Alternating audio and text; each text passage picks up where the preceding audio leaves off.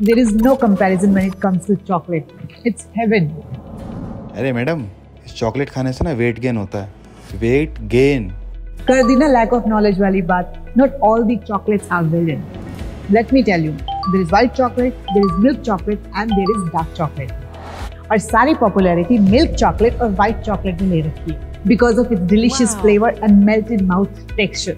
But let me tell you, we always underestimate the dark chocolate. It got a lot of benefits like weight loss. Can you even imagine? क्योंकि dark chocolate ना केवल sweet tooth को satisfy करता है बल्कि weight loss में help करता है। कैसे? आइए जानते हैं कैसे। It improves insulin sensitivity. Insulin एक हार्मोन है जो हमारी बॉडी में गेट का काम करता है। इंसुलिन ब्लड शुगर को ब्लड स्ट्रीम से सेल में ट्रांसफर करता है ताकि हमारे ऑर्गन्स अच्छे से फंक्शन कर सकें। It helps in decreasing insulin level in blood which promotes fat loss and fat storage in the blood. आपने अक्सर सुना होगा जिनको डायबिटीज होती है उनको भूख बहुत ज्यादा लगती है which leads to mindless eating. और कुछ स्टडीज के according dark chocolate blood sugar level को कंट्रोल करने पे हेल्प करता है जिससे आपकी भूख भी कंट्रोल्ड हो जाती है। It contains healthy fats. मैं मोटापे वाले फैट की बात नहीं कर रही हूँ। We are talking about the fats जो हमारी बॉडी का एक एसेंशियल न्यूट्रिएंट्स है। Here we are talking about monosaturated fatty acids. It promotes weight loss, improves metabolism, improves insulin sensitivity, and lower down glucose absorption. All dark chocolate में 3 important good fats होते हैं: oleic acid, palmitic acid, and stearic acid. तो अब बेफिक्री से dark chocolate खाओ क्योंकि ये fat आपको फैट नहीं करेगा। It reduces appetite and hunger. आपको पता है वेट गेन का सबसे बड़ा रीजन क्या है? ज्यादा भूख लगना और ज्यादा खाना। डार्क चॉकलेट खाने से आपका एपिटाइट और क्रेविंग दोनों ही कंट्रोल हो जाएगा। कैसे? Let me tell you. Dark chocolate contains significant amount of fibre which actually benefits appetite control.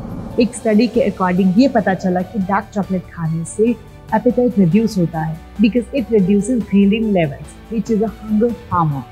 और आप भी अगर उन लोगों में से हैं जिन्हें बार बार भूख लगती है और एपिटाइट कंट्रोल नहीं कर पा रहे हैं, let me tell you, dark chocolate is the solution.